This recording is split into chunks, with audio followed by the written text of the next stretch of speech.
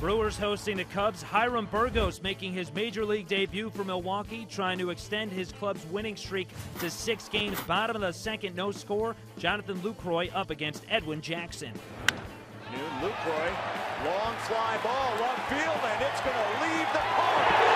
Jonathan Lucroy. Lucroy's third homer of the year. That made it 1-0 Milwaukee. Top of the fourth, 1 out. Starlin Castro with a single to right off of Burgos. That extends his hitting streak to 12. It's the longest active streak in the National League.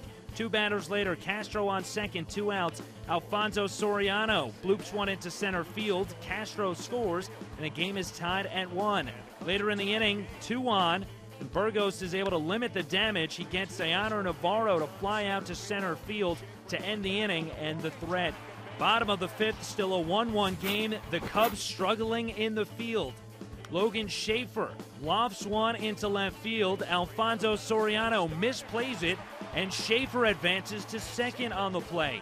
Later in the inning, Brewers up 2-1, a man on third with 2 outs. Nori Aoki chops one to Starlin Castro at short, who bobbles the ball. That allows Martin Maldonado to score and put the Brewers up 3-1.